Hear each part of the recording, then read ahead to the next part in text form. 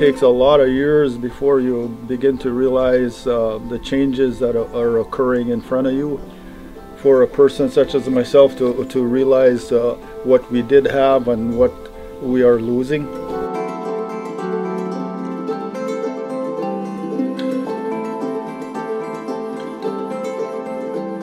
I've seen it here. I've lived with the different floods, for example. I've seen them. I've seen drought like as we do right now.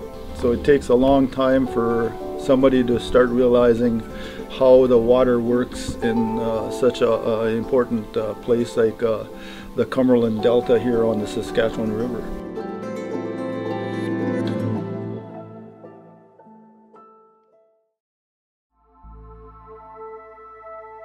I started trapping about 12 years old when I was introduced to a dozen traps, like a dozen muskrat traps, and then hooked from there, never left the delta after that. So a river's purpose is to carry nutrients and rich particles to the delta to replenish, and that's God's way of fertilizing the delta. We need the rivers to carry sediment, and ever since we put the dams, they built reservoirs, so they slow down the current on the reservoir, so all that sediment starts dropping into the reservoir, and when they release the water, there's no sediment, it's just pure water. The further it comes down, the less momentum it has, so it doesn't cut the banks anymore. So it started to, the past 25 years or so, it started cutting at the bottom of the river. So that, by doing that, it's deepening the river, like going down further, and then leaving all the smaller tributaries high and dry because they don't have the same momentum as these big rivers have.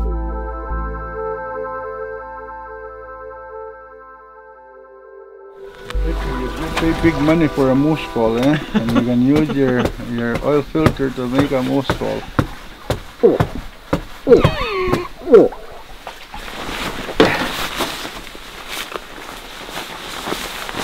Where's my lighter now?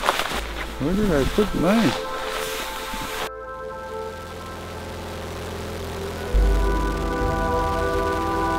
Phragmites are taking over the whole delta, choking up all the smaller plants, and the food source is dwindling away.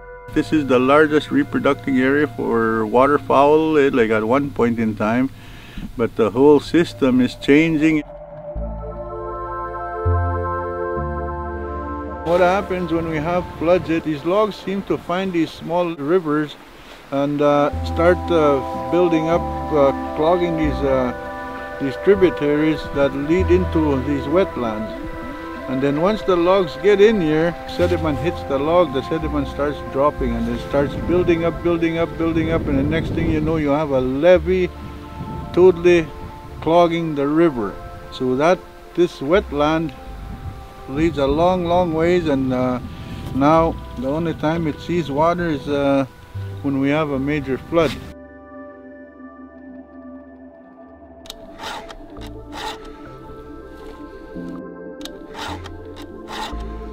SaskPower is paying us to clear the log jams so the river system will open back up again, because the logs all pile up into one spot.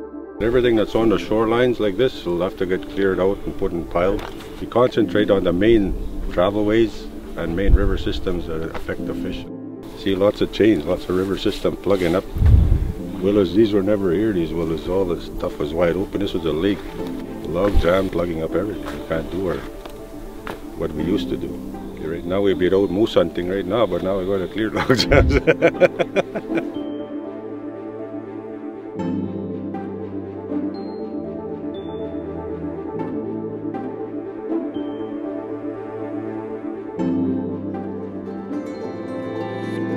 This is where I was raised along with my siblings, and my dad's livelihood depended on this place here. The amount of water that it used to need to thrive, we don't have that no more. It's taken our livelihoods away. We used to be fishermen here. We can't do that no more. I think we do not appreciate our backyards.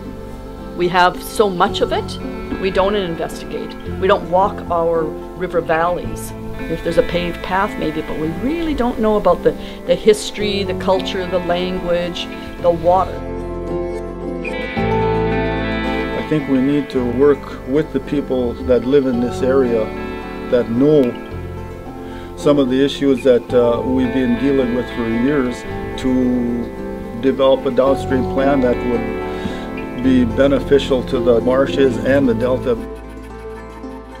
It's important to utilize that water that we have so we can share it with the people of Saskatchewan.